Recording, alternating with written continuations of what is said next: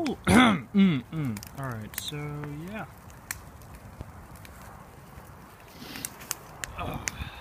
This is my first campfire in at least 2 years, so yeah.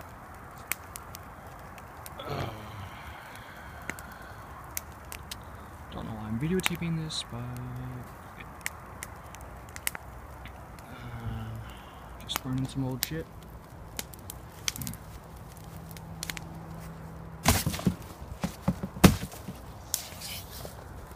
Should've thought about getting a stand for this.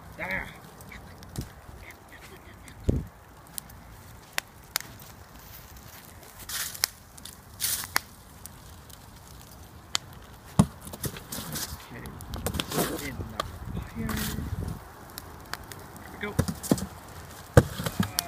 I don't know if you guys are interested or not, but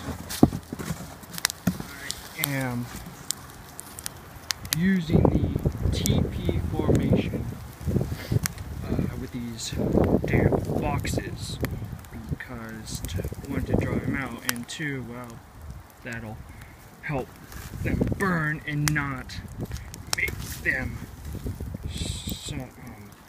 them just like smother all flames. So yeah, there we go. Like I said before, I have no idea what I'm doing. I'm videotaping this, but might as well anyway since I have it out. Well, there's like a huge big ass flame, like 5 feet taller, I don't know. So yeah. Huh. Oh well. So that's it for this. Well, and I've been burning. I've been running this for at least an hour and a half. Might as well just get warm on it. So yeah, to any Boy Scouts that are watching this, I'm a former Boy Scout, and when you're starting out, of course, use kindling, and to start the fire, put a little bit at a time, and of course there are multiple ways to get the fire blazing, like so. But right now, if there's like damp logs or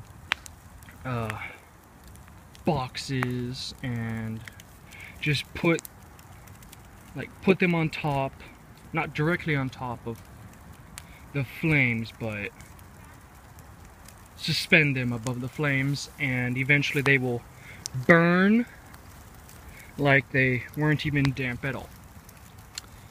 And I see this is approaching 3 minutes and 30 seconds. So yeah. And that is my cousin's dog. She does not like being in her cage, of course. So yeah. Might as well just end this on a happy note and say that this has been very enlightening. Pun intended.